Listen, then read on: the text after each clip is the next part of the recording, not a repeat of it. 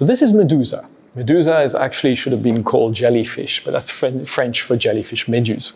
And it was, we created the HM7 aquapod, which was inspired by jellyfish because my wife got stung by jellyfish about 10 years ago, and I got the idea. And from that watch, actually another designer, Fabrice Gonnet, had the idea of creating a clock looking like a jellyfish.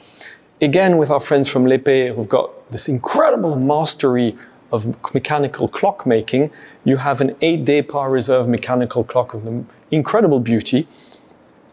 The blue glass is Murano glass. It's hand-blown. It's incredible when you see these guys with their enormous tubes in the fire, turning it and shaping it. That's why it's got so much 3D color effect that you could never have on something which is molded. And you also, one of the little things which has drove L'Épée crazy is that the tolerances on Murano glass is like 0.5 centimeter. So every time they receive a glass, they have to actually machine the metal parts specifically for that glass. You can never do anything in series. On top of this, this clock has 2 lives.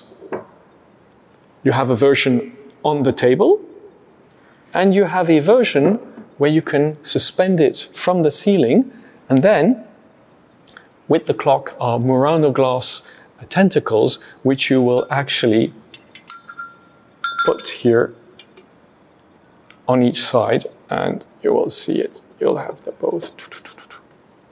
And you have all of them then, of course, dangling from your ceiling.